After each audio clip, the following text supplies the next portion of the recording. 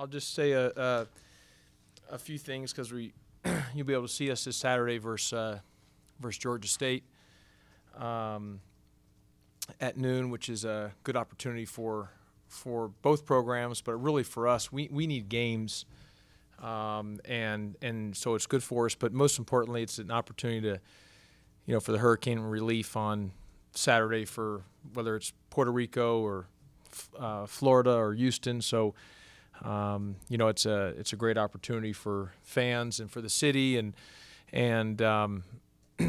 it's obviously for a good cause. We've got a long way to go. I remind everybody last year that our first exhibition game, we ended up having to go to overtime, and we were fortunate to win that. Should have probably lost the game, but we got better as the year went on, and we're probably in the same boat this year. We've got a long way to go. We're not, we've got a lot of work to do. And me going to my 9th year as a head coach, the teams that I've coached, it's always seemed like that we've maybe struggled from the beginning for whatever reason, but we've gotten better as the years has progressed. And I, feel that will be the same thing this year. We're relying on a lot of, new guys who don't understand the level of intensity that we're demanding from them, and so game experience and everything else is just going to take some time, and it's going to be trial by fire, and so we'll get there. I'm excited about this group. I really like our guys. We got good guys. It's just going to take some time for us to really gel. I've said it many times. This is a major rebuild that we took over. It's going to take some time. We're not out of the woods. We're not out of the woods yet, and we could be better than we were last year, but not win as much. I mean, we had some great wins last year, great wins. So it's just one of those things. We'll have to see. We're kind of a game-by-game, possession-by-possession team. I know people are going to be tired of me hearing it, but nothing's changed with our margin for error. It's still 0. We don't have enough. We're not in a position where we can overwhelm anybody. And if we're not violently cutting in our cutting and playing just unbelievable defense and winning every 50-50 ball, it's going to be real hard for us. So we have to be perfect in those areas. Coach, was this a regularly scheduled scrimmage? And also, how did the whole genesis come about of making it a fundraiser for hurricane relief? Yeah, no, the Georgia State was not regularly scheduled. The Ron Hunter's on the he's on the board of the NABC, and then it came. I got an email at some point from a team, from a Division II team, saying, would we want to play them in a scrimmage or an exhibition? And you're allowed to, based on as long as the proceeds go to hurricane relief.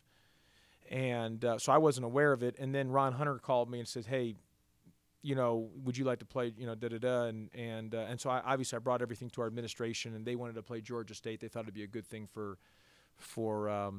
just for the city. I thought it was going to be good for us because they're going to play zone the entire game, and we need that. It's important for us. I think it gives us a great opportunity to play against a team that zones, to see what we can do, and you don't get that many opportunities to do that where you're playing as someone that plays zone the entire game, and so that will be good for us. And it's a really good zone, really good zone. So, they might kick our butt. I don't know. I mean, they might be far ahead and more ready than we are right at this stage. We've got a long, long way to go.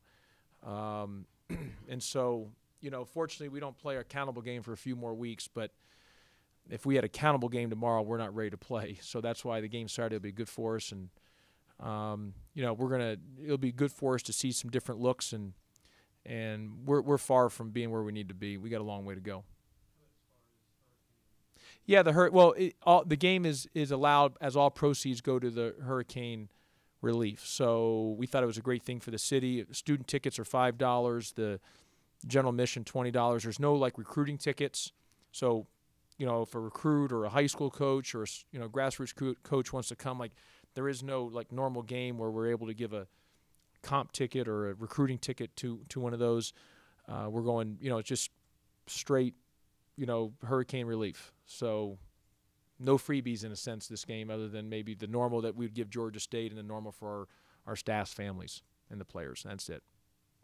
prospect of raising funds for hurricane victims mean any more to you because you've got some family in Texas, and I think the Houston area is Yeah, specific? well, no, I mean Florida, I mean or Houston. I mean, I've had so many people down there that in Kingwood got hit hard. I mean, my parents' place got wiped out. Their car's place got wiped out. I mean, it was gone. And for my mom, for her, I mean, all like her, the baby pictures of all of her kids and everything gone. And I mean, she had all that stuff saved, but the water wiped it out. And then like I had some of my high school buddies were telling me in Kingwood there, like, up and down Kingwood Drive, which is kind of the main street, it's sort of like Peachtree Street. It was just like it was boats going down, because it was the Coast Guard and people coming down and just kind of a crazy scene. So no, I think it's a obviously it's closer to me because my family got hit by it, but just that Houston and I know that city well, and some of the areas that got rocked, I mean, for people, I mean, it's devastating, and maybe they don't even have the financial means to recover out of it, because it's just devastating. And you think about it, people work their whole, you go to work, you work and hard, and you get a home, you buy a home, it's your house, it's your sanctuary. I mean, and then for it to be just wiped away for anybody in that situation, it's a it's a bad thing. So I think everyone's trying to come together and help. The issue is it wasn't just that. Florida got hit really hard, and obviously Puerto Rico. So it was kind of back to back to back on three different things. And so I'm glad the NC2A has allowed this to raise money for the hurricane relief for any of those areas, not just Houston, but also Florida and Puerto Rico. Last season, you made a big focus on getting the student body involved and coming to the games. Do you expect to see that change with the success that you guys had last season? Yeah, I haven't changed my tune on trying to go out and speak to as many groups as I've can. I mean, Moose knows I haven't turned down an interview request, as any of you all know. I mean, I'm on everybody or anywhere, anytime anyone's had me speak. I've literally haven't said, maybe a couple times I've had to say no just because of schedule, but I've literally have tried to go out to every group because I know we had good momentum. I'm at least the ACC Coach of the Year until the start of the season, so you might as well go utilize that. So take advantage of that. We had a lot of good, people telling us how good we are and how good of the year. I've been on the reverse end of it, so I'm like, let's take advantage of it and get all we can out of it, and because I've been on the other side. I mean, it's amazing how in sports. I was telling this to Moose earlier. I mean, how things can change in a hurry. Memphis, they were ready to get me out, and then all of a sudden I'm the ACC Coach of the Year. I saw in the paper today, I mean, Dan Quinn was they'd leave in the Super Bowl, and they were on, I heard people today talking about the Falcons, I mean, upset about that. I mean, Kirby Smart at Georgia a year ago, and I was reading things, was unbelievable, and then this year, I mean, sports, how things change. So to that perspective, no one knows that better than I do, so I'm like, let's take advantage of the preseason. So I spoke all over the place as much as I've been able to, and that includes the student body. I've spoken to all the different groups. Any student bodies ask me to speak, I've wanted to do it. I think it's important. The reason, look, this is I mean, everybody knows how hard this league is. It's nearly impossible, this league. And our best advantage is our home court. Why we won 17 games last year is strictly because of the home court advantage. And we have to somehow, for us to give us any chance, we've got to keep the home court advantage for us to be able to win games. We've got to protect home court, and that student section and the fan base gives us that. I mean, because that place is loud in there. And I mean, I've said it many times, we only beat Syracuse because of the student section. They I forget the kid's name, but they literally screwed his game up on that game. And then obviously we go up to Syracuse, and the two guys combined like 70 points against us. But at our place, they couldn't score. And it was the student section was so loud, and so we've got to continue to have that, and that's important to me, to continue to involve the students, and with Phil and Simmet and I, we'll come up with some different marketing ideas that we can come up with this year to Phil Lewicki, who does his marketing for us, what we can do with different things, ideas, and how we can keep the students engaged, because it's very, very important for us.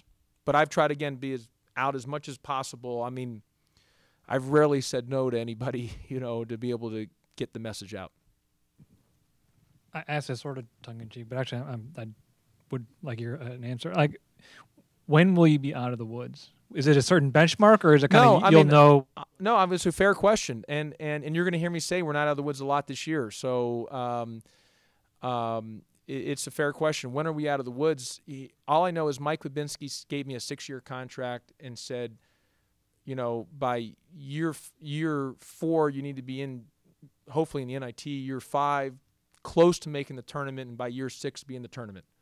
So, that was the projection, because that's what we took over. It was going to be a 6-year. That's why I got a 6-year contract. He figured by year 6 we're going to be in the NCAA tournament. That's what my objective. Very clear objective. So out of the woods, I don't know. I mean, the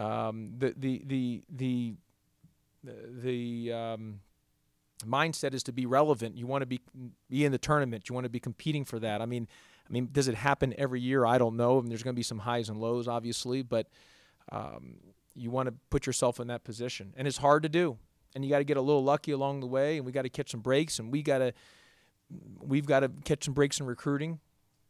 Ken, that includes some of the guys that we've signed who we think are going to be good, actually turn out better than we think, and through our development, all that. So, I got my year back, so you have 6 years, but I understand the mission at Georgia Tech. And what they want, and it's going to take some time. Even though we had a great year last year and we overachieved, we still are in year 2 of where we're trying to rebuild to get it to where, at the time when Mike Babinski hired me, and then now Todd Stansberry's vision of a championship level, and it's just not going to happen overnight. There are no quick fixes.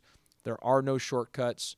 And so as we move forward, Ken, probably being out of the woods, I'm not going to be able to use that stuff as we move forward. And you get to year 4, 5, and 6, you're going to have to make, continue moving the ladder, moving up the ladder.